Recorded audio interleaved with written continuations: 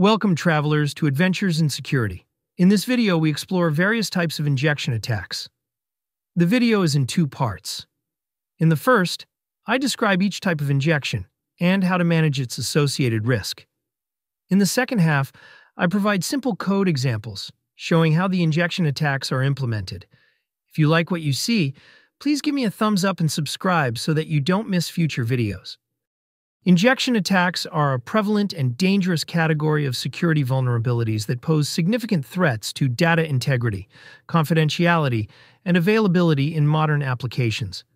These attacks occur when untrusted data is sent to an interpreter as part of a command or query, allowing attackers to inject malicious code or commands that can manipulate the application's behavior. Common injection attacks include SQL injection, NoSQL injection, OS command injection, and LDAP injection. Each attack type exploits different systems and technologies, but they all share the same underlying principle: the failure to validate and sanitize user input properly. The consequences of successful injection attacks can be severe, ranging from unauthorized access to sensitive information and data corruption to complete system compromise. In many instances in which a user or process provides input to script or application database processing, there is usually a chance for an injection attack, including SQL injection, NoSQL injection, OS command injection, LDAP injection, XML injection. In the case of SQL injection, one of the most common injection flaws, an attacker might manipulate input fields, such as login forms or search queries, to insert malicious SQL statements. The database may execute these statements if the application does not sanitize this input, meaning it fails to differentiate between code and data, possibly resulting in unauthorized viewing of data, corrupting or deleting data, or even a complete takeover of the database server. Mitigating SQL injection attacks requires a combination of secure coding practices, input validation, and proper database management. One of the most effective ways to prevent SQL injection is to use parameterized queries and prepared statements. A Java example is shown here.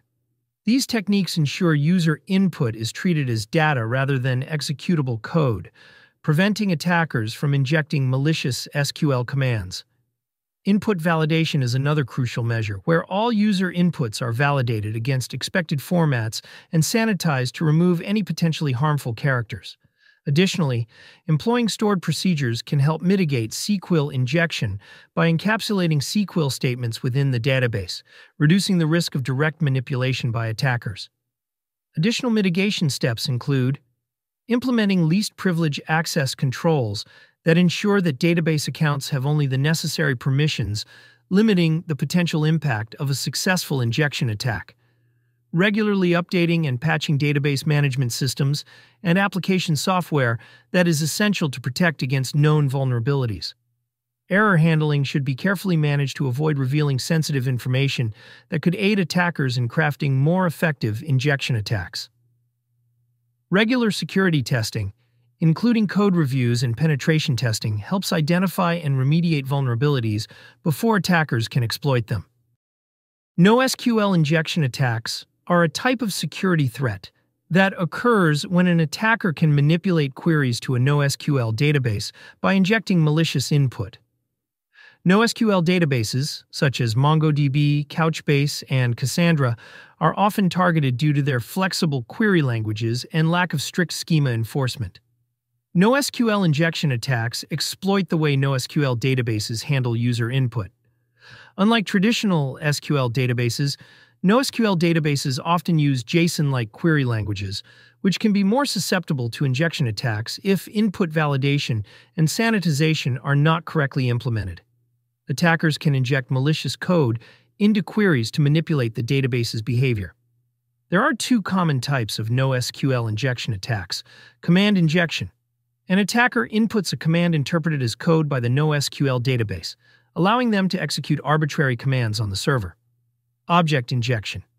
An attacker inputs a serialized object, which is deserialized by the application and executed on the server, allowing them to gain access to sensitive data or execute arbitrary code. A serialized object is an object that has been converted into a format that can be easily stored or transmitted and later reconstructed. Serialization is the process of converting an object's state, including data, into a byte stream, which can then be saved to a file, sent over a network, or stored in a database. The byte stream represents the object's state, which can later be deserialized to create a new copy of the object.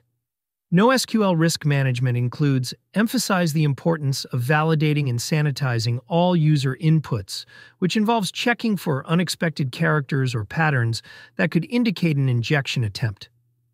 For example, in MongoDB, you can use libraries like sanitize to remove any keys that start with $sign or contain a period.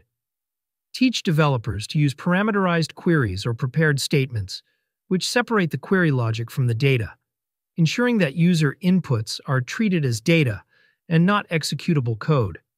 For instance, using the $where operator in MongoDB can be dangerous if not handled properly. Instead, use safe query operators like $EQ, $GT, $LT, etc. Ensure the implementation of the principle of least privilege, granting the minimum necessary permissions to users and applications. For example, if an application only needs read access to a database, it should not be granted write or administrative privileges. Conduct regular security audits and penetration testing to identify and address vulnerabilities, which helps in discovering potential injection points and fixing them before they can be exploited. Advise using security libraries and frameworks that provide built-in protection against injection attacks. For example, the Mongoose library from MongoDB includes features that help prevent injection attacks. Implement robust monitoring and logging mechanisms to detect and respond to suspicious activities, including setting up alerts for unusual query patterns or access attempts. OS command injection, also known as shell injection, is a type of security vulnerability that allows an attacker to execute arbitrary operating system commands on the application server. Again, this attack occurs when an application constructs a system command using user input without properly sanitizing or validating that input. To mitigate OS command injection attacks, developers should avoid using functions that execute system commands with user input. Instead, they should use safer alternatives, such as built-in libraries or APIs that do not require constructing command strings.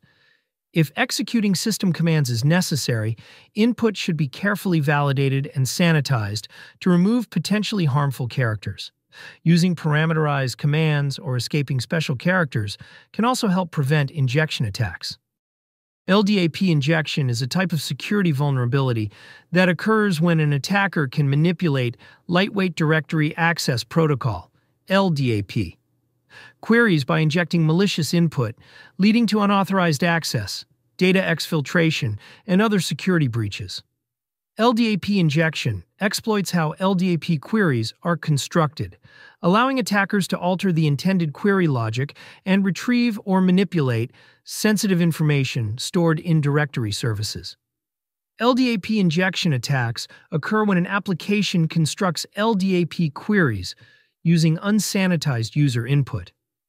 If the input is not properly validated or sanitized, an attacker can inject special characters or additional query components to alter the behavior of the LDAP query, resulting in unauthorized access to directory information, bypassing authentication mechanisms, or escalating privileges. LDAP injection risk management considerations are the same as those for basic injection management, such as those described for SQL injection. XML injection is an attack targeting applications that process XML data. XML injection exploits how XML parsers handle user input, allowing attackers to manipulate the structure and content of XML documents.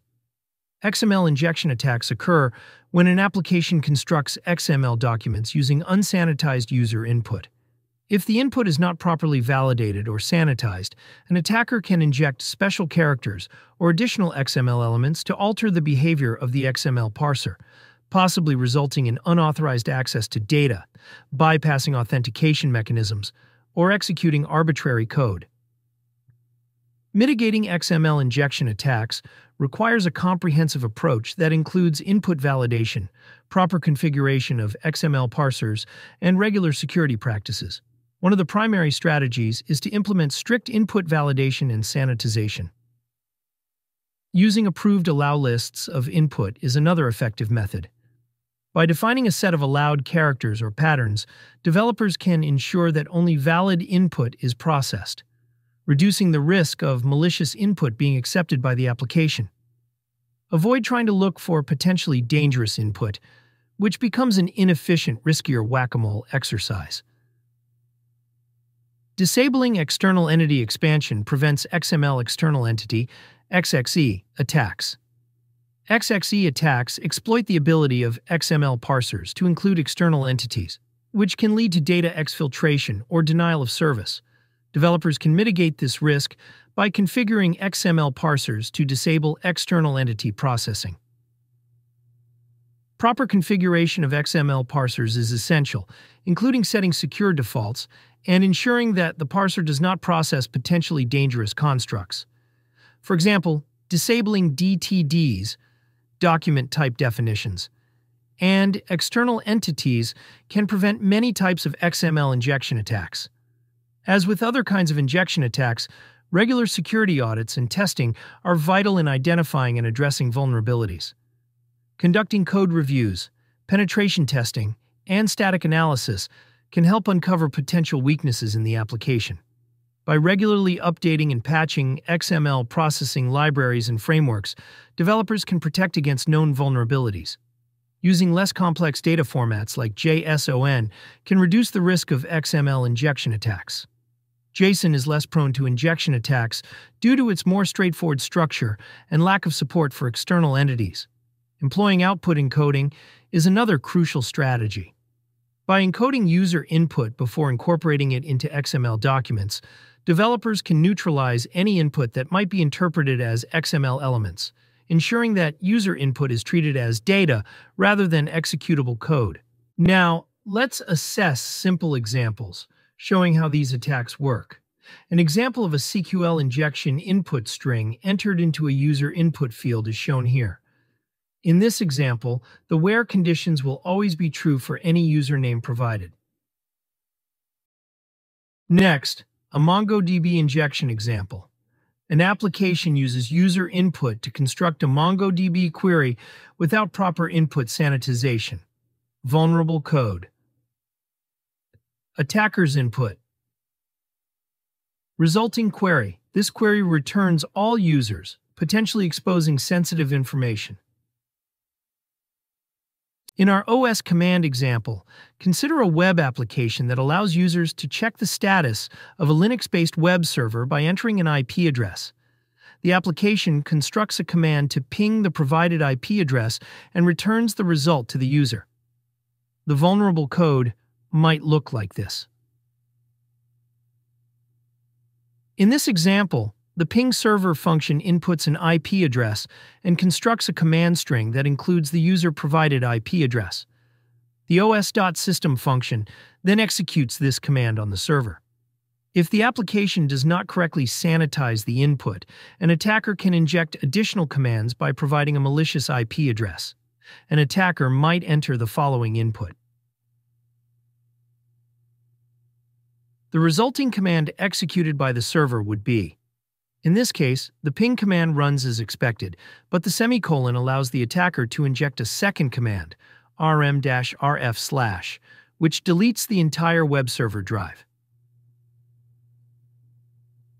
Consider a web application that uses LDAP to authenticate users. For our LDAP injection example, the application takes a username and password from a login form and constructs an LDAP query to verify the user's credentials. The vulnerable code might look like this. In this example, the LDAP query string is constructed using user-provided input for the username and password fields.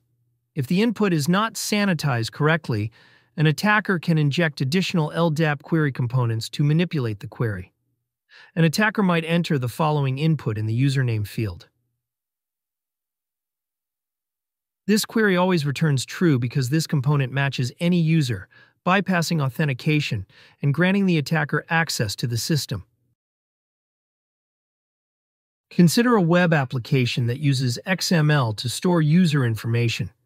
The application takes user input from a form and constructs an XML document to store the data. The vulnerable code might look like this. In this example, the XML data string is constructed using user-provided input for the username and password fields. If the input is not correctly sanitized, an attacker can inject additional XML elements to manipulate the XML document. An attacker might enter the following input in the username field. The resulting XML document becomes. This XML document now includes an additional role element, which could be used to escalate privileges or gain unauthorized access to the system. That's it for this video. Again, if you liked what you saw, if you learned anything, please click the thumbs up. And until next time, be careful what you click.